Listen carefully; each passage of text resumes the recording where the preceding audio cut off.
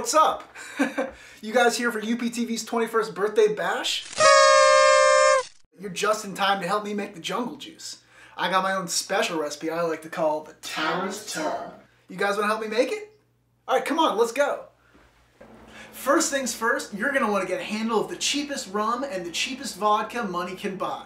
My personal favorites are Calico Jack and Crown Ruse, but you can use whatever's available to you at your local fine wine and spirits. Probably the same one that I'm at, because you're also a pit student, and there's only one. Next, you're going to want 2-gallon jugs of orange juice, a gallon of pink lemonade, and a gallon of fruit punch. If you want to get a little extra spicy, you can add in a bottle of club soda for that little pizzazz. Finally, garnish it off with your favorite fruits. But slow down there, folks. You're still going to need something to make it in, which brings me to the eponymous Tower's Tub, aka that bin you used to move all your shirts into your dorm room freshman year. But don't forget to disinfect it first. After all, you wouldn't want your punch tasting like shirts. Now that you've got your ingredients, you're ready to make your juice. Let's get pouring. We're going to start with some vodka. A half gallon of orange juice. There we go. Yeah, that's good. That's good. Next, pink lemonade. Another half gallon or so. Here's the fruit punch. Club soda. Now that you've added all that, you can give it a nice little stir, really get it all mixed up. And then we're going to set this tub on the floor and we're going to cut up some fruit. And don't forget to wash your fruit, especially if you drop them on the floor alive.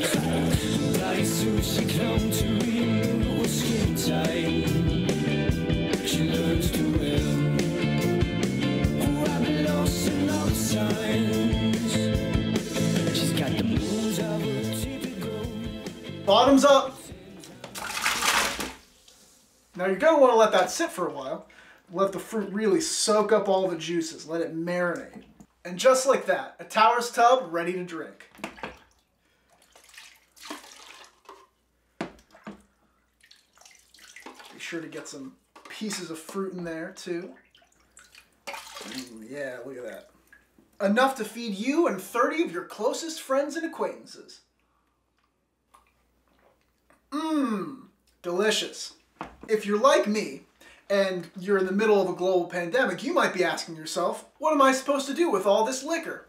Well, don't worry, because I have another drink that's perfect for one. So this next drink is perfect for when you find yourself alone on a Friday night for the 4th time in a row. All you need is your favorite gin and a martini glass, and you can enjoy as best you can given the circumstances. And one extra tip, your tears are a great substitute for olive juice, perfect for a dirty quarantini.